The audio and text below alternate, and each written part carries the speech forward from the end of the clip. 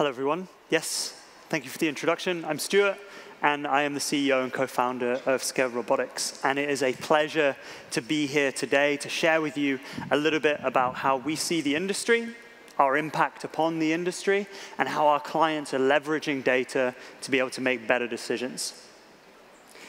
We have an industry that is producing a product that we need to drive our economies and sustain our entire way of life. And it has powerful forces that are acting upon it. Margins are getting thinner. Cost overruns add that extra bit of risk. Material prices are going up. And clients are demanding things that are faster, cheaper, better quality. And at the same time, competition is fierce to be able to win work. This all seems like a lot, doesn't it? But within each of these constraints is an opportunity to differentiate, win work, and become more profitable. At Scaled, we try and see the industry through a simple lens.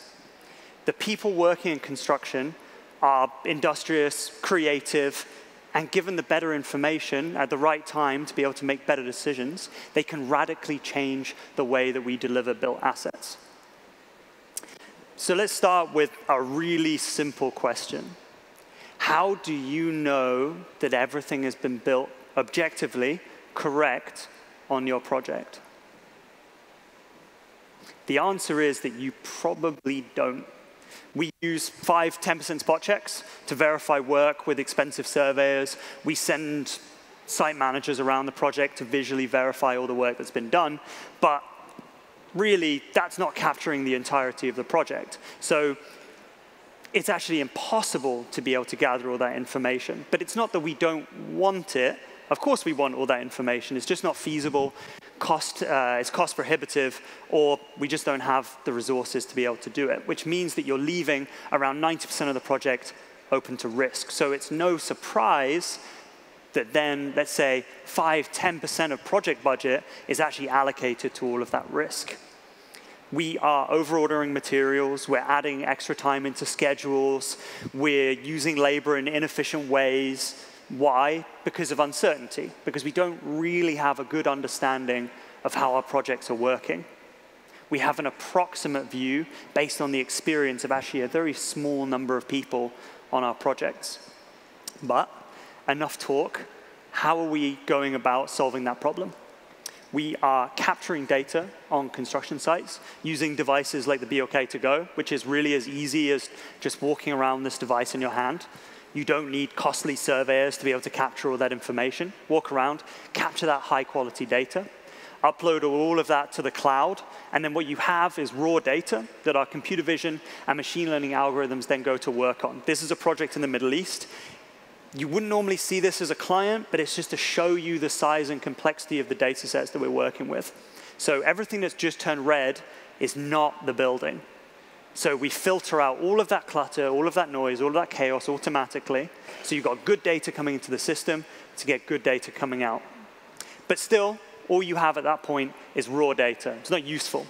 So we take that and we turn it into actionable information that you can then use to make better decisions on. So we take every element in the BIM and we automatically classify it. So gray means no data, not enough information to make an assessment. Green is verified. That means it's within tolerance. That's good. Red is missing. So that means that it hasn't been installed. That's not necessarily a problem. That really depends on context. And then orange is out of tolerance and has not been built correctly. And then that lighter yellow color is under construction, which means that it's halfway between being built and not being built. This means that we can immediately flag up risks on your project. Here, there's a penetration, there's a block out, it's missing. I can immediately see that it is in fact actually missing. Here, lift shaft is telling me it's deviated, it's been flagged up. I can visualize that deviation in 2 seconds, and I can see that the lift shaft doors are the wrong size, they're missing material on the top. That's obviously a problem. Get out ahead of that. Here, this steel column, it's missing. That's obviously not great as we're moving the project forward. And in literally seconds, I can flag all those risks up to the guys on site who are then able to make better decisions with that information, all hosted in a web viewer to be able to get access to that. let's look at that on a real project. UOB, which is the University of Birmingham by Morgan Sindall in the UK. This is an ongoing project. They had a client requirement where they had to validate 100% of elements that were installed to 50 millimeters. I don't know what that is in inches, but 50 millimeters. How do you do that? How do you validate 100% of what's been installed? It's not possible.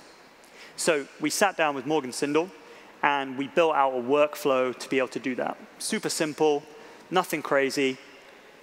Authoring tools are Revit. So you grab all that information, push it into ACC. That model is then grabbed by our platform, pull that into our platform. Site data is captured by whoever's walking around with the BOK to go. Capture that, upload it to the platform. We automate the entire process, and we deliver that back to you as actionable information. You make decisions, highlight and surface that risk, create issues. So when you do find a problem, you create an issue, put that into whatever issue ticketing service you're using. Reports, so you can send that information to whichever C-level executive wants to be able to see that. And then you can download that raw data if you actually want to. And then to streamline the process of then updating the BIM so that you can increase the coordination, you can actually just stream the individual point cloud for every single element directly back into Revit to be able to then update the BIM in a more surgical way. You're not searching for everything, you're just doing that in a far more surgical way. The advantages here is that you now no longer squander your BIM manager resources. They're being focused onto where the value actually is, and they're not being utilized to be able to hunt for issues. They're being used to solve issues, which is what they should really be doing in the first place. Less RFIs, increased coordination, because everyone now knows what's been installed versus what hasn't, so you can make better decisions. You know that this has been installed, so here I have the opportunity to do a redesign, and here I don't have the opportunity to do a redesign, and I have to actually do some rework. But at least when there is remedial work taken, it's done with more information to make more educated decisions. Less client frustration, because they know what's going on, they know how the project is working. You can get out ahead of those problems, better communication. And it prevents those second and third order events slipping into your schedule because you have more control over those critical variables. We do recognize that we do not operate in a vacuum. We're not solving all your problems. We are just one portion of this ecosystem, and we're a platform that opens itself up to all of those inputs. So model data should live in ACC. Laser scan data, hey, that should come from Leica, that should come from Cyclone. We just take all the information that is already available, we process it, and then we deliver it back to you as an additional level of information. We're leveraging the investment that you have already made in these platforms and to gather all this information. Now imagine we take what we learned on a $50 million project and we apply it to a $1.5 billion mega project. Again, we're taking weekly data, scanning, capturing, uploading, processing, and delivering back to teams, but on just an order of magnitude scale. This is from last week, actually. So just on the steel structure alone, just one job, we processed 38,000 elements just for that one portion of steel on the project. We estimated that if you were to get the same outcome that we were automating, this would have taken 263 days for their BIM team to be able to accomplish. We managed to turn around that same data in 2 days. That is an order of magnitude change in the information that you're getting to be able to manage that project. This is a big deal. Just in terms of concrete ROI, this is from a different but similar sized project. Within 1 month, we quantified that we caught 94 critical deviations on that project and saved them approximately $1.5 million within 1 month, just by providing better information to make better decisions. When things do go off plan, and it does happen, it takes forever to actually get that information back to the people that need to make those decisions. So management teams are learning about all of this late.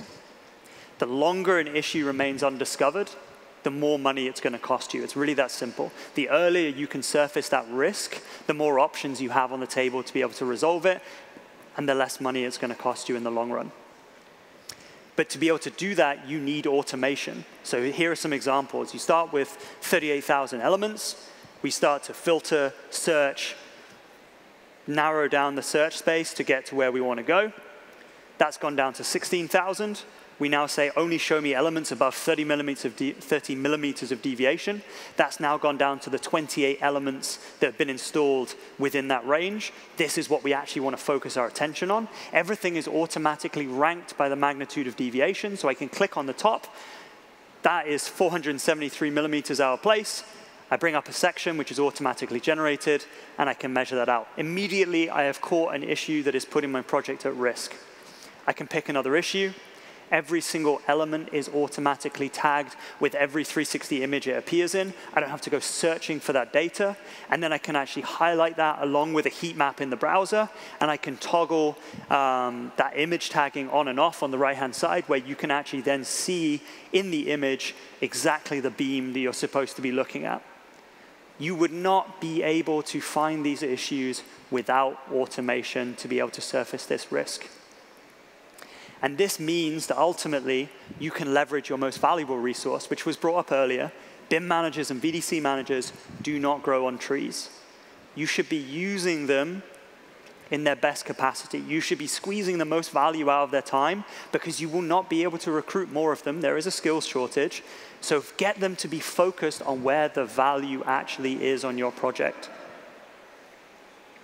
And I would also like to point out that I think all the success that we've seen on the projects that we've just seen have really not necessarily just come from the technology. It's come from the people and the professionals on those projects figuring out how to deploy this technology to squeeze out the most value. Let's take a moment to maybe just look into the future a little bit and see where some of this is going. At this point in time, projects are executed on the collective brain power of really just a small portion of your project team. A handful of consultants, project team members, and it is the aggregation of millions of decisions over time to build out those projects. But at the moment, there is no quick and easy way to transfer knowledge between projects or through an organization. So as a result, we get repeated errors, mistakes, and all of this surfaces itself, manifests itself as rework, extra costs, and delays. But what if we could take the learning from a single project and apply it seamlessly to all the other projects that we're running? What if we could take the learning from 100 projects and apply that to all the projects that are ongoing, to aggregate that insight across all of the projects, or use that knowledge to be able to proactively predict outcomes on projects that haven't even started, to be able to de-risk them before they even start? Using data to create insight, improving decision quality, providing better information to make better decisions on project delivery. This is fundamentally changing the way that we deliver assets, protecting margins, making the industry more financially stable, and making the industry more predictable. Just to wrap up really quickly, I think this is how we see the world at the moment. We just see from our own kind of narrow perspective, we can see fragments of rocks on the ground. We can just see a little bit of the world. But when we get a new perspective and we see everything from a different perspective, so now we see it from the sky instead of the ground, we can see that all of those fragments of rocks on the ground were actually this huge bird in the middle of the desert. And if we apply this thinking to construction, at the moment we're just looking at things through a very narrow vision of our own experience. But if we can see this from a different perspective through some of the tools that we just showed you, this gives you the opportunity to gather a new perspective, to be able to make better decisions with better data, to be able to de-risk project delivery and keep things running smoothly. Really, thank you very much for your time. It's been an absolute pleasure. And yeah, thank you very much.